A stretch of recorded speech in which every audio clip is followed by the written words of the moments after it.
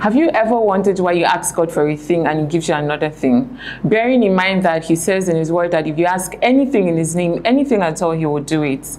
I am super excited that you're here to join me on today's section of Faith Life, where we'll be talking about allowing God direct your path. And with me here is my very esteemed brother, God's own servant and convener of Good Pasture Fellowship, Mr Emmanuel Etuh. Thank you so much for having me. It's an honor to be here. I'm super excited about this topic because I know it's something that many of us are struggling with. You see, the Bible does tell us, trust in the Lord with all your heart and lean not on your own understanding. In all your ways, acknowledge Him and He will direct your path. And so that tells me that whether or not I am certain or I know that where I am or what God has done for me is in accordance to His will or is in accordance to what I have asked for, it's all about perspective. Do I trust God enough? Did I trust God's decision to allow certain things come in my life? And I think the typical example is Joseph. In Joseph's natural understanding, becoming a slave, being sold to slavery, being betrayed by his brothers, being separated from his family for years, and being abandoned in Egypt, which was a godless society as far as he was concerned, was nothing compared to the dream, the vision, the plan that I seen God had given him at first. Yes. He must have been confused. He must have been perplexed. Why am I here? And it was years of suffering and toil and confusion. But then we all know how the story developed and ended. He eventually gets to the throne. He's eventually exalted. But it took some time. It took a certain amount of trust. Yes. And that is for me how I reconcile what I've asked for and what God gives me. Okay. Because it's just trusting that it may not initially look like what I have asked for. Okay. But I trust God is a good God. And if I remember the scriptures clearly, it says something about the prosperity of fools would destroy them. Because sometimes we ask for things that we're not ready for. Particularly as young people, we want to be great, we want to have a good life, we want riches, wealth, power, fame, influence, and we may not just be ready for it yet. And because God loves us so much, He may not give it to us immediately or how we expect it. Just like Joseph. That is the perfect example for me, if I'm being honest with you. And the Bible tells us that through faith and patience, we inherit the promise. When you exercise your faith, it helps you develop a relationship with God. You begin to understand God. You begin to trust God more. It does something in you. Yes. Over time. It transforms you. And so you no longer see God as a genie that's just granting you all the wishes you want. It's now a walk with Him. That is what faith is about. You're trusting Him day by day, step by step. Even through the turns and the rough patches and confusion, He redirects your path. Yes. Hence why you must trust Him with all your heart. Lean not to your own understanding, and He will direct your path. Thank you so much. So now, if I get it correctly, you're saying that our desires should be subject to the will of God. Yes. Basically. Yes. So now, are we taking away the part of having a particular desire? Let's say, for example, when I was done with my service, I wanted to get a job as soon as possible. Yes. I was a law graduate and I wanted to get a job. Yes. And then I was praying. I started a 3 days fasting because I was home for 6 months and I wasn't getting any job. And I didn't know what to do. I didn't know the next step God wanted for me. I knew that I was supposed to go to law school, but I wasn't ready for law school. I just wanted job immediately. And so I prayed. I took a 3 days prayer and fasting. And then on the third day, I got a text message. Yep. I got an email rather for an invite. Same day, after I'd gotten home from my prayers in church, same day I got a mail from law school for my admission into law school. Okay. So I started asking, okay, this is what I want. This is another thing that is coming to me. What exactly should I do?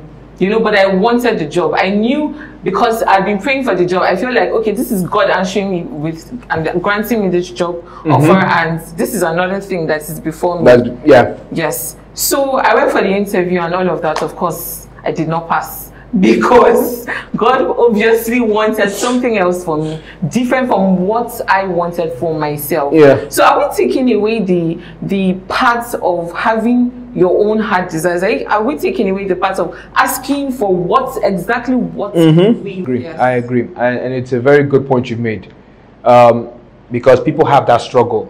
Yes. Nobody wants to just have something imposed on them. If you don't want something, you don't want it, and so it's like swallowing a hard pill. And so there's something that God has really helped me with. There's this scripture. It says, "Delight yourself in the Lord, and He will give you the desires of your heart." When you delight yourself in the things of God, and you spend more time in His presence, more time in His Word, it does something to you. It begins to change you. Your appetite begins to change. The things that you desire, probably felt you wanted, begin to change. Yeah. It depends on the degree to which you've delighted yourself in the Lord, depending on, be it in word, in worship, and over time. Because if you would agree with me, the person you are now is different from who you were 5, 10 years ago. You've developed. Because, and in this example you gave, you see, in retrospect now, I'm actually better. You're better for it. Exactly. You feel like that was the right decision, even though back then it didn't feel that way. Yes, true. I give you another scripture. The Bible says, "Abide in me." Jesus Christ said, "If you abide in me and I abide in you, you will get whatsoever you ask." The question is, if you abide in me and I abide in you, because you have to understand, we're human beings. As human beings, we have our carnal desires, which may not always be in our best interest, because we are limited in scope. We're not omnipotent, we're not omniscient, we're not omnipresent. We don't know everything, we can't foresee everything. And so many times the decisions we make are based on what is in front of us, what we can physically feel, see, perceive. And so it's limited, whereas God has a bigger picture. And so He tells us, abide in me and I in you. Speaking of that closer fellowship, more communion with Him, getting to know Him better and better. He says, then whatsoever you ask, you will get. Why would God give us a blank check saying you will get whatsoever you ask? Because He puts a condition before it. He says, abide in me and me abide in you. He says, let us come to understand each other better. Come to understand where I'm coming from. And I will show you where I am coming from. You will get to understand where I am taking you. Yes. You know what I'm saying? Exactly. So that transformation, hence, if you delight yourself in the Lord, you know what to ask for. Exactly. Thank you. Yes. Because then your desires are now, God, because I now understand you better. I know what you have in store for me. I know you want the best for me.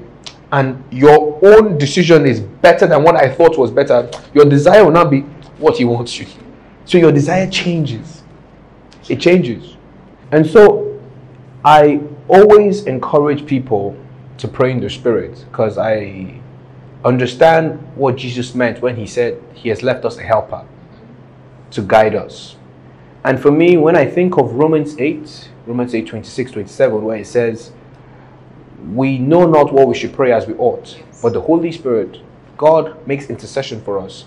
And so for me, the times where I pray in tongues and I'm praying in the Spirit, I begin to have a change of perspective. Ways I was thinking before begin to change. And that is what has transformed me over the years. Thank you very much. So while we understand that we have to work with God, abiding in God to understand His perfect will for us, and we're now in His will, how do we know we are being led by God? Is there usually a sign? You know, is there anything that is visible, that visibly shows that God is working with us? I like to give myself as an example. And this scripture comes to mind. It says, "Thy word is a lamp unto my feet and a light unto my path." The word. If you want to know when God is leading you, I always look back to the word. Okay. Because the Bible says the entrance of his word brings light. And if I look at my life, the very first time I perhaps felt the leaning or the inclination towards ministry, it was through the word. I was reading casually Jeremiah chapter 1, about verse 5, verse 6, where it said, "Before you were formed in your mother's womb, I have called you, I have ordained you to be a prophet to the nations." Yes. And I have read that scripture before many times, but then it literally leaped out and I felt it was speaking to me. There was a personal connection, revelation of the word to me. Yes. And so for me, because the Bible says the word is a lamp to my feet, a light to my path, I believe that as we walk with God, as you walk in the Spirit, the word of God will begin to speak to you because it's a living word. You will begin to see things in scripture that apply to you. Okay. Your own rema. Thank you. My own revelation, my own rema. And that same scripture, that Jeremiah 1 that spoke to me years ago and set me on this path, can apply to many other people. It's not just me. Anyone else to whom God is able to reveal that word to will see it. And so is the case with many stories in the Bible, many passages in the Bible.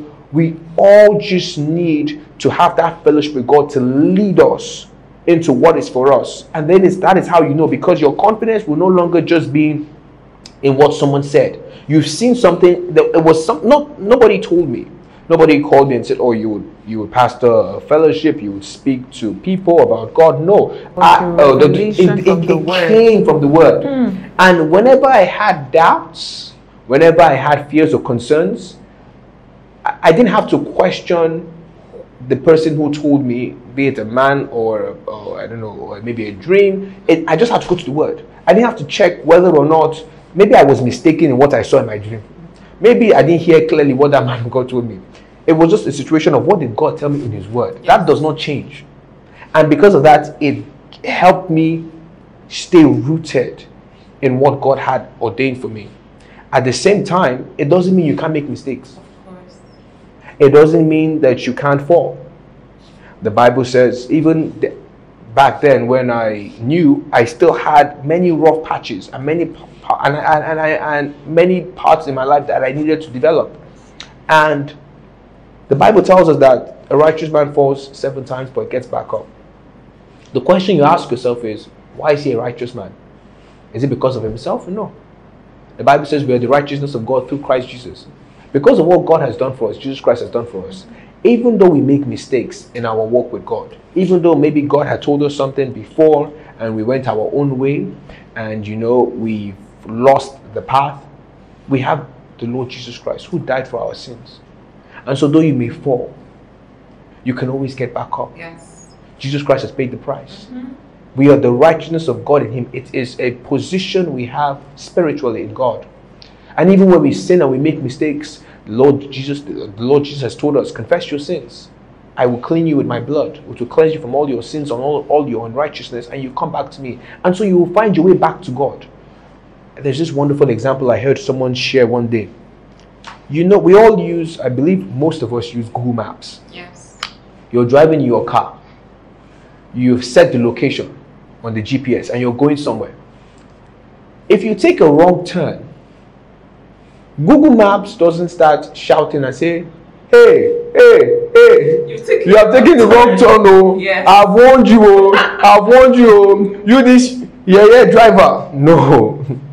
Google Maps simply says, please take the next turn, redirecting you back to the path that it originally set for you. And that is the thing that happened in my life.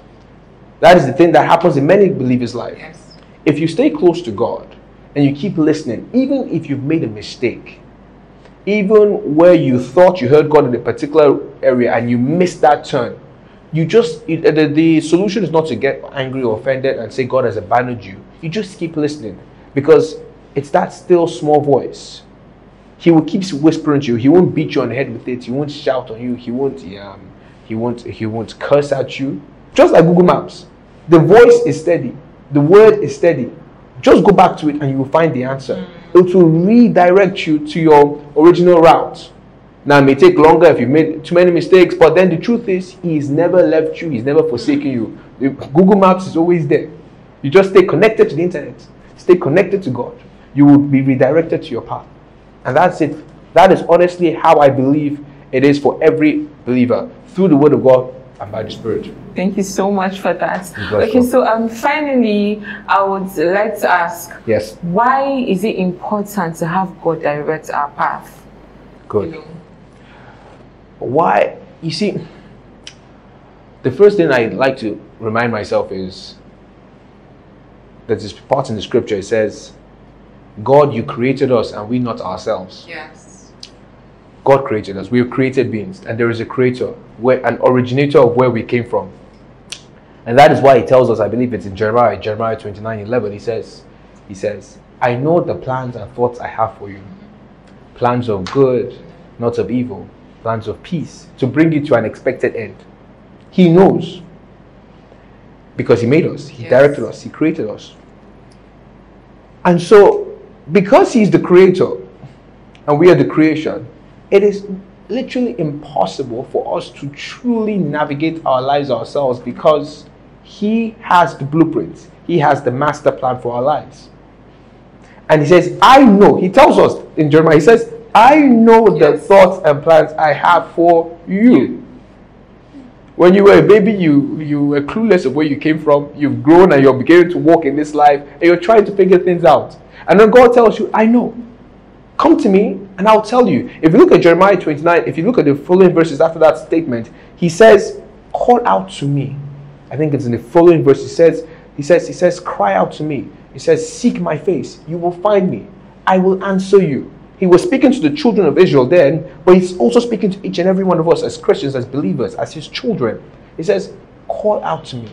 Seek me out. And you will find me. And the truth is, once again, I will give you another example. This applies to everybody on this earth. Every created being. Every created being. You can find your life, your destiny in the Bible. Everyone. And I'll tell you why I know this. You see, there's this, it's one of the best examples I've ever heard. It was I heard it from my pastor, that's Pastor Louis Johnson. You know what he said? He said, how many letters in the alphabet? 26. 26 letters in the alphabet. With those 26 letters, how many books have we written in this world? Millions, billions of stories. Because from what? Just 26 letters of the alphabet. You create words, you create sentences, you create paragraphs, you create chapters, you create books. Everyone can have a book in this world, right? But what created it? Just 26 letters of the alphabet. Profound. How many books in the Bible do we have? We just have 66 chapters in the Bible. With those 66 chapters, every individual can pick out something and construct their destiny. You can get a part from Joseph. You can get a part from Abraham. You can get a part from Paul, and create your own story based on the revelation that God shows you in each of these people's lives. Do you understand what I'm saying? Yes. You see, therefore, if we can create billions of books and we're still making more from just 26 letters of the alphabet, how much more? We have 66 chapters of the Bible, Old Testament, New Testament, so many stories, so many things to pick out from. Everyone can find something for themselves there and create your own story. According to how you walk with God, you will find your destiny in there. And that is why I know, that is how I know that it is with God you will find your destiny. You will find your path. That is what gives me the assurance. Yes. And then we have the help of the Holy Spirit. Yes. Jesus Christ said, I'm not leaving you alone. He says, I've given you the Holy Spirit. He will teach you. He will help you. If there's a place you're confused, whether you know whether this part applies to you or not, the Holy Spirit is always there. You just have to listen. You just have to connect through prayer and the word. Yes. And you will get your answer. That's personally, that has been my story. That has been my life. And that is what I believe everyone has an opportunity to as well. Okay, so you know, we have people who are presently living outside the will of God and doing very well, very successful. They're probably engineers, doctors, but that might likely not be what God actually intended or planned for them to do. Yes, very true. I see what you're saying, and you're right. Not everyone has access to the word. Not everyone has heard the full gospel that we have an opportunity to hear, and so whether or not these people are in line with God's will and outside His will, it's usually something that we may struggle to reconcile. I always like to start from this perspective that God is a good God. Yes. God is a faithful God. I always like to judge Him faithful. And I know He's fair. And there is a story in the Bible, a couple of stories. For example, if you remember the story of Cornelius in the Bible, the Bible says in the book of Acts, he was simply just a regular man. He wasn't a Jew. He wasn't amongst the first disciples. The Bible says he was just a good man who was given alms. He was given to the poor. He was just a nice man. And the Bible says that God reached out to Peter to go and meet him, to go and enlighten him on the gospel, bring salvation to him and his household, and to save him. What does that teach us? I don't know where everyone else is in their life, be it Christian, be it non-Christian. But what I do know is that God is always looking at the heart. Yes. God is always looking at the honesty and the humility of your heart. He's always looking at whether or not you have an inclination towards Him. And one way or another, He would find people to reach out to those who might be lost, who might be working outside His will, so far as they have the good heart and the right heart, and He will bring them to Him. Like He did with Cornelius. There's also another scripture. This Bible says there was an Ethiopian who was going on his way, and he was struggling with the scriptures, studying the scriptures. And the Bible says, I think it was Philip. God took Philip to him. Yes. To help him. And so it shows you that God is always looking for ways to reach out to people whose hearts are turned towards Him. The Bible says He's near to those whose hearts are turned towards Him. He's always seeking to help them. And the truth is, it's the same, and this is New Testament we're talking about. The same thing applies to Old Testament as well. Even the original fathers of the faith, Abraham. Abraham came from a pagan land. You know, he knew not God. He just had the right heart. And that was where God started from. His heart. Yes. His heart.